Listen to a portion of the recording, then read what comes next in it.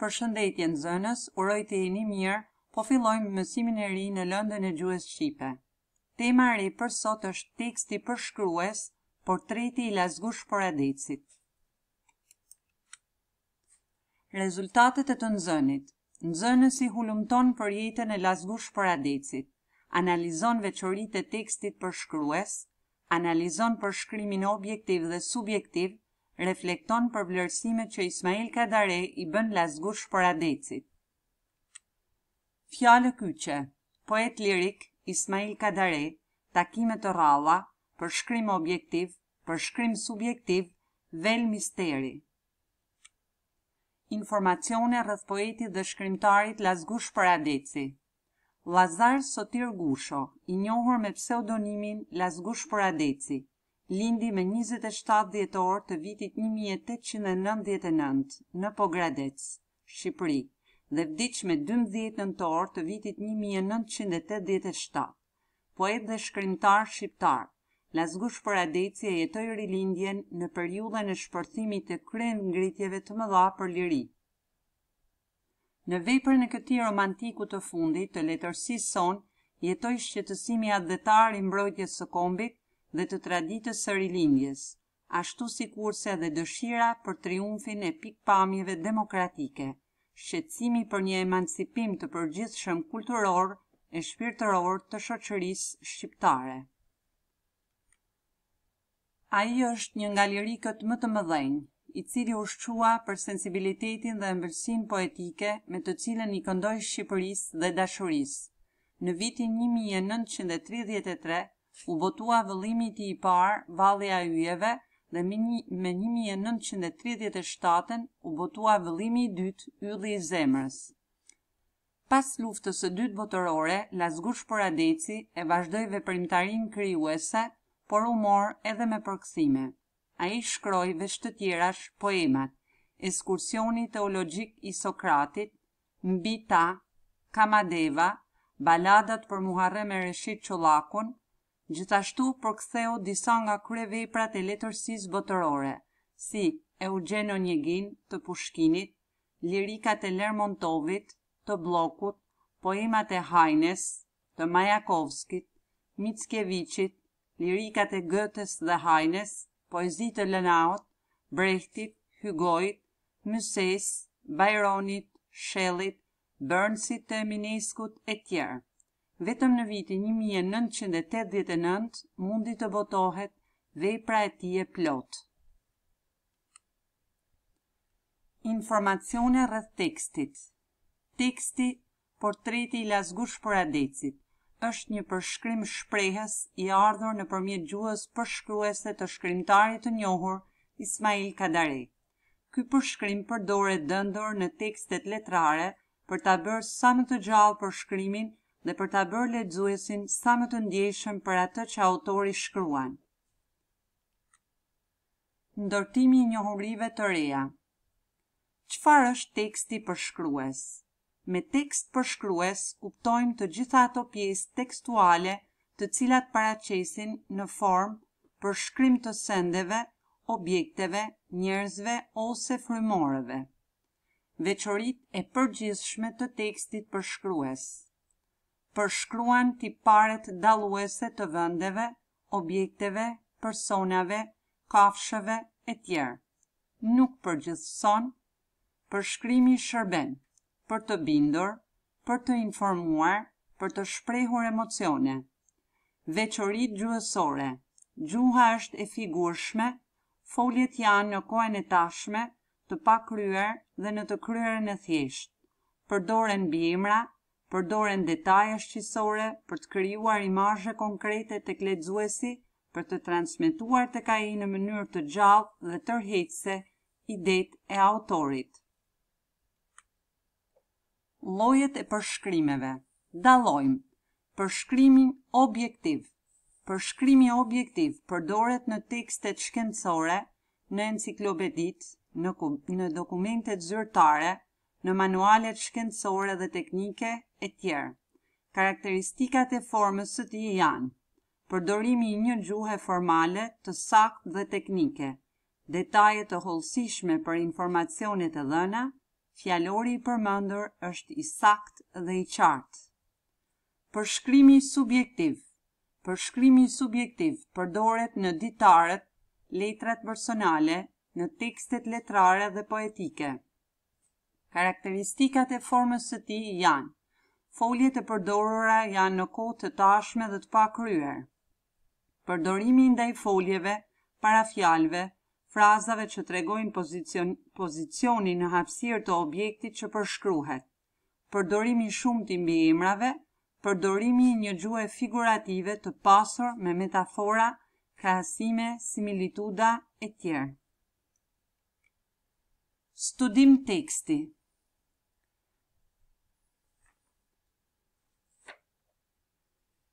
Thamë që teksti, portreti i LASGUSH PORADECIT, është një tekst përshkrues, ku Ismail Kadare përshkruan me imtësi personazhin, tiparet e karakterit, tiparet fizike, vlerësimet rreth figurës së tij, krahasimin me figurat e tjera e tjerë. Ju, pasi ta lexoni dhe studioni tekstin me kujdes, shikoni fjalët e reja dhe kuptimin e tyre. Unë po ju zhvilloj disa pyetje rreth kuptimit të tekstit, analizimit të tij dhe gjuhës.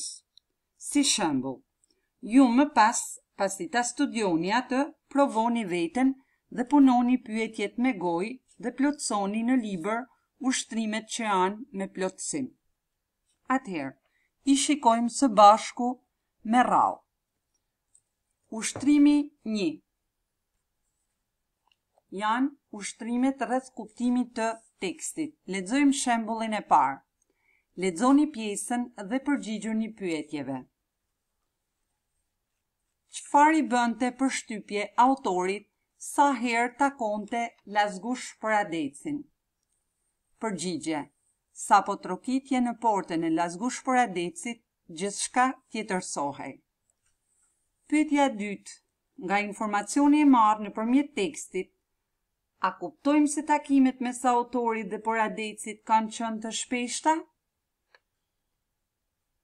Atëherë, jo, LASGUSHi ishte aty, disa qindra hapa larg, e megjithatë, pse nuk nisesha me ngut, me panik, për të mos humbur kohë, pse nuk kam shkuar më shpesh, thosha me vete, dhe prap shkoja rrallë. E treta, pyetja e tretë. Si e përshkruan autori pamjen e jashtme të LASGUSHit? Ai e përshkruan të gjallë dhe të vdekur njëkohësisht. Pamja e tij e jepte shpeshherë në mënyrë të saktë këtë dyzim, sidomos kur vishte kostumin e zi dhe vinte borsalin të zezë. Në një rast të tillë, të dukej e natyrshme ta pyesje nëse dilte apo shkonte drejt arkivolit, ndërsa pyetjet e tjera të ushtrimit 1 i zhvilloni ju vetë. Ushtrimi numër 2. Plotësoni tabelën e mëposhtme. Këtu keni një tabelë, informacionin e dhënë në tekst për personazhin, tiparet e karakterit, tiparet fizike, vlerësimet rreth figurës së tij dhe krahasimin me figurat e tjera. I shikojmë me radhë. Atëherë, informacioni e dhënë në tekst për personazhin. Marrim një informacion. Po sa hyje tek ai, madje po sa trokisje në port, aty për aty gjithçka tjetërsohej. Tjetër logjik në të biseduar, tjetër kod, të tjera fjalë të mbështjella me kuptim tjetër. Diçka mungonte për herë, e diçka që e tepërt. Tipare të karakterit, i paparashikueshëm, zemërimin e ftohtë, i ashpër, përbuzës, e folura e tij pas tërhollime.